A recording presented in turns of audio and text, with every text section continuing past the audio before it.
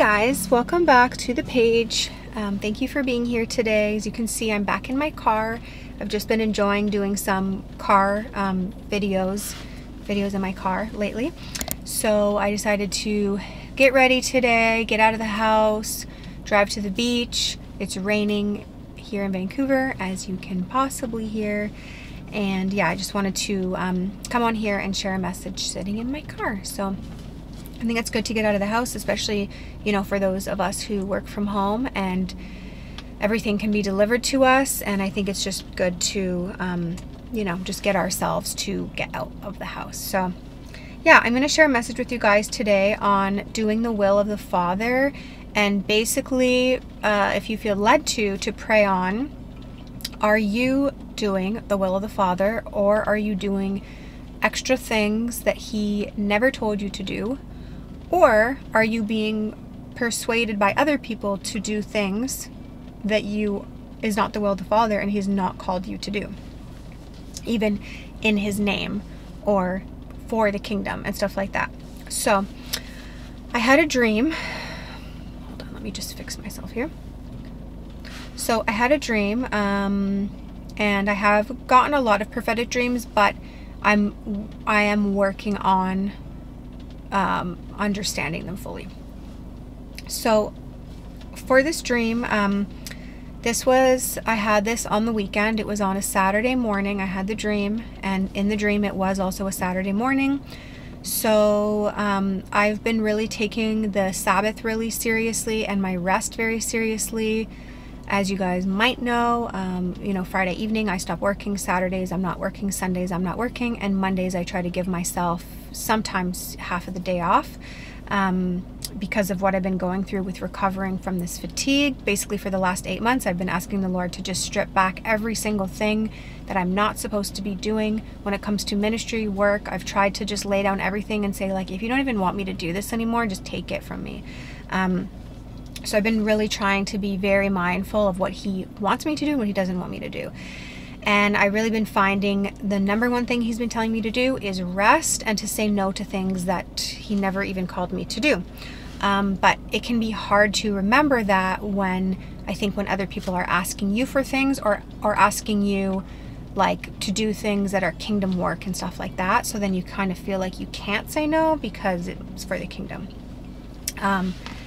And I showed you guys this before, but I think a month ago, this was my one of my million confirmations of resting. My little koala bear, and I have it in my Bible as my bookmark. So anyways, so this is the dream. In my dream, I'm woken up in my bedroom. I'm asleep on Saturday morning, wearing my eye mask.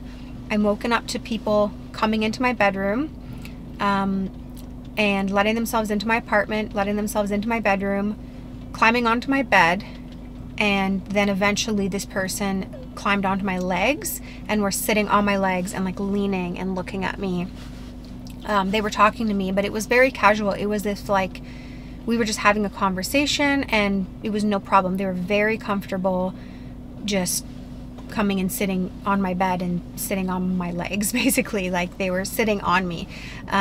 And then this is a person that I actually know in waking life, and they had with them 2 other people who I didn't recognize. They were 2 guys, and yeah, so I kind of said like, oh, it's like my day off. It's like, I was pretty disheartened. I was like, it's my day off, it's my Sabbath, like why am I being woken up so early in the morning? And I looked at the time and it was 7:22 on the clock, and that's too early for me to be waking up on my day off. So but I was extremely gracious. I was so gracious, overly gracious, that I was just like, you know what, even though I was kind of like, it's kind of weird, you just let yourself into my apartment, into my bedroom, climbed onto my bed, and now you're sitting on my legs and you're asking me for things, but I still felt like, you know what, I like helping people, so I'll see what I can do. I'll help.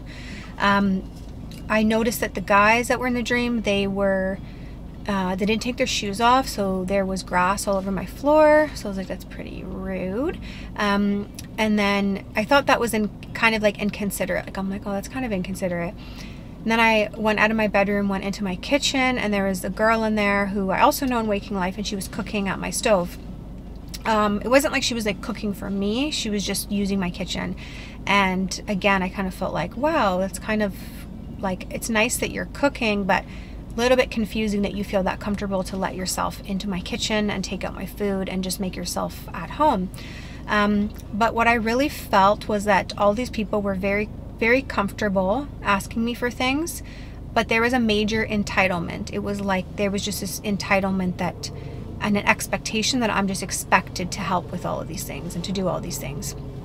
And again, I didn't feel like I was supposed to, because I was like, well, it's my Sabbath, and like, why am I being woken up early in the morning? Especially because with what I've been going through with recovering from fatigue, I need extra sleep. But I was really gracious to them. So yeah, and then they also asked me to borrow like my electric guitar, which I don't even have an electric guitar, but it was my brother's guitar in my dream, which he also does not have an electric guitar.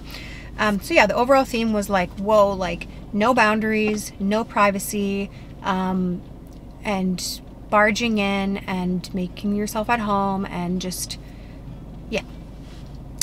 So yeah, then I actually woke up in real life, and then I'm doing my thing. The dream comes to my mind, and usually when a dream comes back to me, or comes back to me multiple times, I know that I'm supposed to pay attention to it. So the Lord had been showing me even a couple days before, like, you need to really put your boundaries up and really guard yourself, and I've called you to a season of rest. So that's that.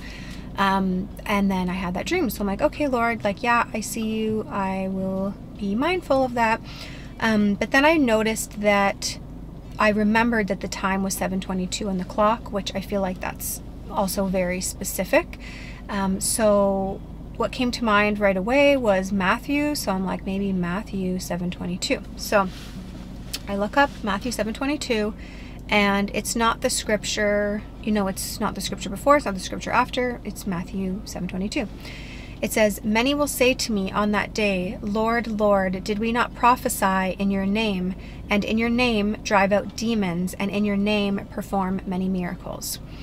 So yeah, I think that's pretty straightforward when it comes to that scripture. I think it's hard to envision in real life that people would be doing things in the name of the Lord, but the Lord was not even involved in it.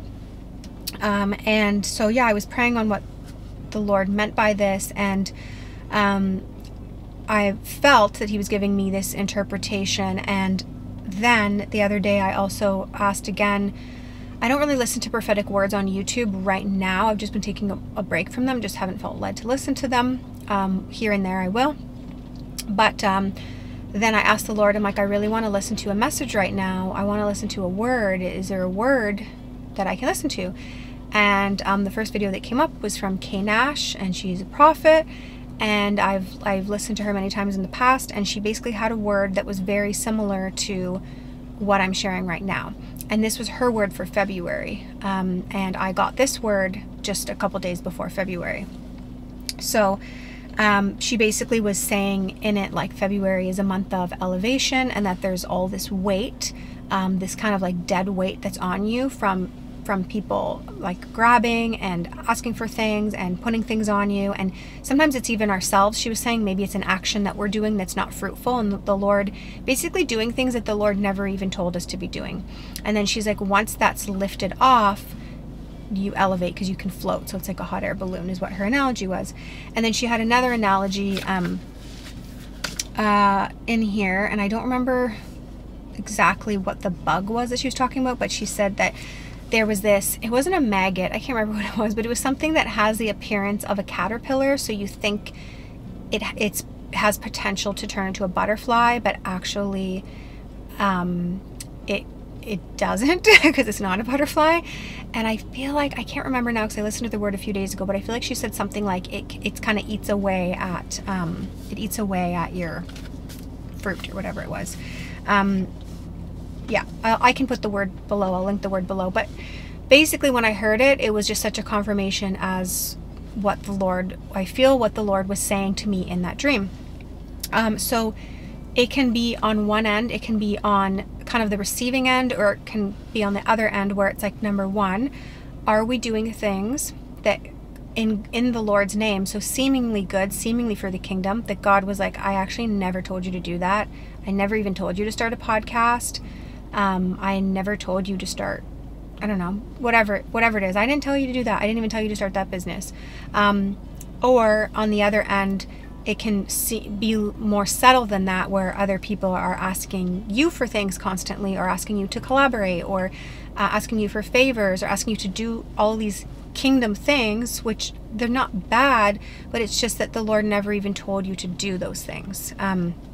And so, yeah, I knew that, well, obviously I can't say 100%, but I didn't feel that the Lord was telling me that the things that I'm doing when it comes to work or ministry are things He's not called me to do, because in the last 8 months since I got sick, I have given everything back to the Lord and asked Him, like, honestly, if you don't want me to be doing YouTube, if you don't want me to be doing a podcast, if you don't want me to be doing coaching, like, here's all my businesses. I've been like stripped down to, you know, it's not nothing, but I've been stripped back. So yeah, I've been like, here, take everything, take it all, take everything. I don't want to be doing anything that's not your will. So that was pretty easy for me to do. But then when it comes to, I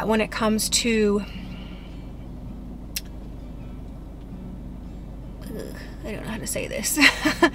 When it comes to other people, I guess putting things on me, or just expecting me to do things, and me thinking like, oh, I guess I have to do it because it's for the kingdom. So I don't really know what boat you sit in, if you sit in one of those, but I just really encourage you to, if you feel led, to pray and ask the Lord, is there anything you're doing right now that He never even asked you to do, or He wants you to give up? And I do encourage you to actually do that, because honestly, just speaking frankly, you are just wasting your time if you're starting something that God is not in. And also doing things that He's like, I never told you to do that. I never called you to do that. So I'm just going to check my notes to see if there's anything else here that I needed to add. I just wrote down, God didn't tell you to do that.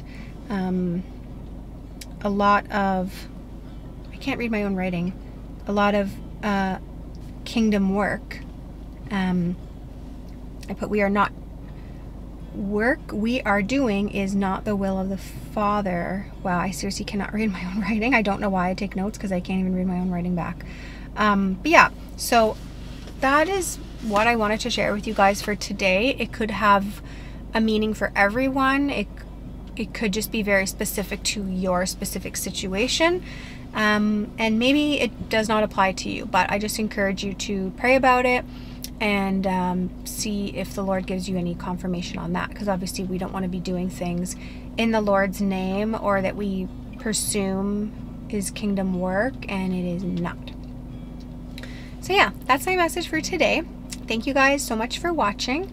And make sure to check out my husband's YouTube channel. We do share this channel, but now he has a channel where he's creating videos for men, so I will put that up here. Besides that, I think that's it for now. I just want to say I really, really appreciate your guys' prayers. That is extremely helpful. Of all, that is the most helpful thing that I can receive right now, I think.